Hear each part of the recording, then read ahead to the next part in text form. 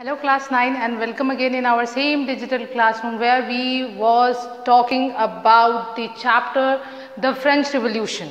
So come for the further chapter French Revolution. तो last video में हम लोगों ने बात करी थी कि कॉन्स्टिट्यूशन जो है बन गया है, कॉन्स्टिट्यूशन बन भी गया था और उस पर लुइस 16 ने अपना साइन भी कर दिया था, अप्रूव भी कर दिया था as a previous king.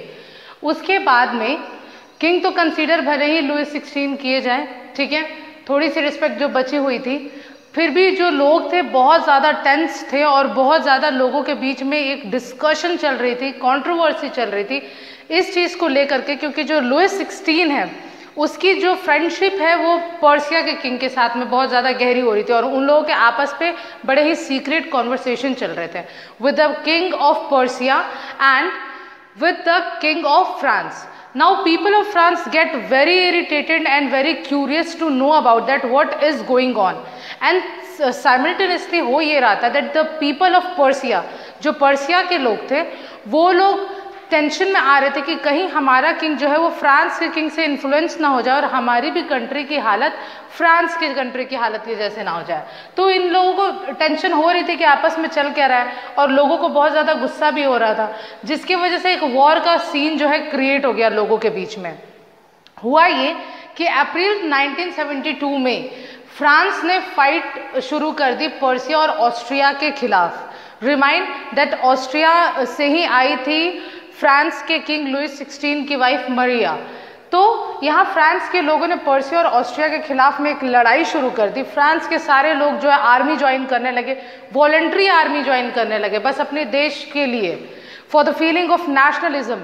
Feeling of nationalism is the feeling of love and affection toward their own country or toward own country, that is known as nationalism. अपने देश की तरफ प्यार और भक्ति का जो इमोशन होता है उसे नेशनलिज्म कहते हैं, जो कि फ्रांस के लोगों में बहुत ही ज़्यादा इंक्लूड हो रहा था. उस टाइम पे लोग अपने मन से वॉलंटरी आर्मी ज्वाइन कर रहे थे और अपनी आर्मी को स्ट्रॉन्ग बना रहे थे to fight against Persia and Austria. और ये जो लड़ाई थी पूरी की पूरी 100% सिर्फ और सिर्फ लड़ाई ये किंग और किंगनिज्म के ऊपर था. राजा और राजा के जो एक्टिविटीज़ होते हैं और राजा के जो काम होते हैं जो कि लोगों के लिए बहुत ही ज़्यादा एक्सप्लॉइटेड फील कराते हैं, सारी लड़ाई उसी के तरफ थी.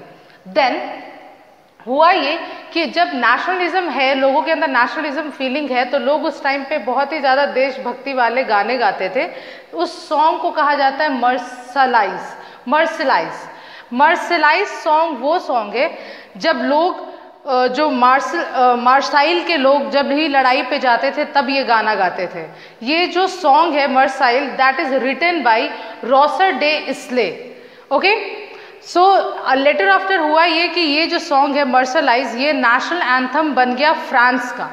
देन व्हाट हैपन, उस टाइम पे फिर अब तो वॉर क्रिएट हो गई, वॉर हुई है, तो वॉर का जो इम्पैक्ट क्या होगा कि वॉर के वजह से इकोनॉमी जो है डाउनग्रेड होती जाएगी. देन इकोनॉमी वहाँ की बहुत ज़्यादा ख़राब हो गई और जब फ्रांस के लोग लड़ाई पे गए तो पूरी की पूरी कंट्री में जो वुमेन्स थी वो लोग मैनेज कर रही थी, सारा कुछ चला रही थी और वही लोग सफ़र कर रही थी. तो जो उस टाइम पे नेशनल असेंबली के मेंबर्स होते थे वो लोग रिच पीपल होते थे, जैसा मैंने आपको लास्ट वीडियो में बताया था कि they should be the tax payer and there tax should be equal to the 3 month wages of any one labour.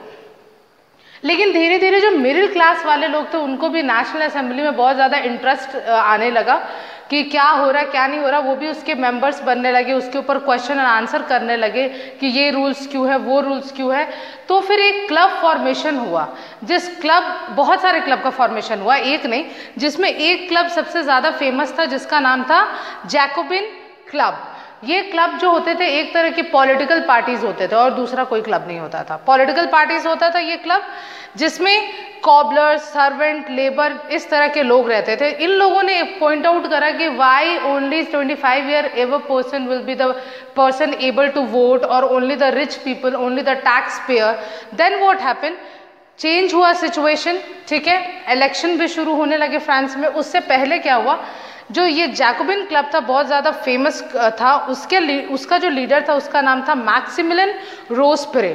Maximilian रोस्पेरे भी फ्रांस द फ्रेंच रिवॉल्यूशन का बहुत ही ज़्यादा फेमस पर्सनालिटी है. इसके बारे में मैंने आपको ऑलरेडी एक वीडियो में बताया, the reign of terror, and अभी और भी ज़्यादा इसके बारे में फर्दर समझाती हूँ. तो द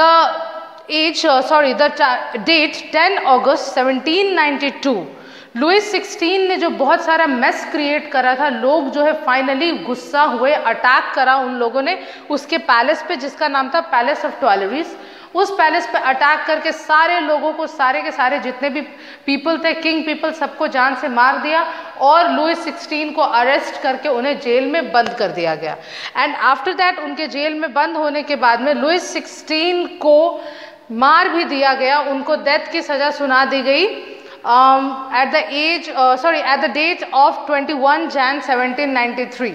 किंग को डेथ डिक्लेयर कर दिया गया और उनको यही पनिशमेंट मिली, और उसके बाद में फिर मरिया को भी same punishment milli, the wife of king. After that वहाँ पे इलेक्शन हुई। इलेक्शन की क्या एलिजिबिलिटी थी कि जो लोग भी 21 ईयर से एबव है वो लोग वोट कर सकते हैं, चाहे वो कोई भी है, किसी भी ग्रुप से बिलोंग करते हैं। अब रिच और पुअर वाली कोई बात ही नहीं रह गई थी। उस असेंबली को कहा गया कन्वेंशन असेंबली, और 21 सितंबर 1792 को फ्रांस को एक रिपब्लिक स्टेट घोषित कर दिया गया।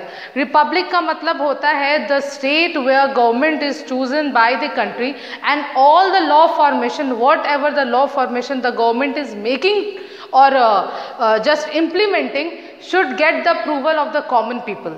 मतलब जो भी गवर्नमेंट की फॉर्मेशन होगी और जो भी लॉ की फॉर्मेशन और इम्प्लीमेंटेशन होगी वो सब के सब लोगों की मर्जी से भी होना चाहिए और लोग भी उस पर अप्रूव करने चाहिए हर एक लॉ के ऊपर। That is called the Republic state.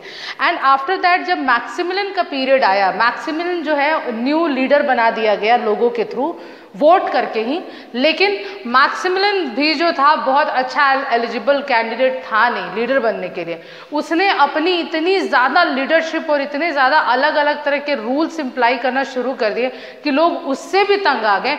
और 1793 से 1794 बस एक साल लोगों ने झेला उसको, उसके बाद में फिर मैक्सिमिलियन को भी हटा दिया गया। इवन उसको तो डेथ ही तुरंत ही उनको डेथ डिक्लेयर क्या कर दिया, तुरंत डेथ की पनिशमेंट उसको मिल गई। अब मैक्सिमिलियन के टाइम पे जो वो एक साल का पूरा पीरियड था जो उसके किंगडम का, उस एक साल के पीरियड को रीन ऑफ टेरर बोलते हैं and it is already elaborated you. Okay, so after that what happened after death of Maximilian we will talk in the further video, so up to that stay tuned. Thank you.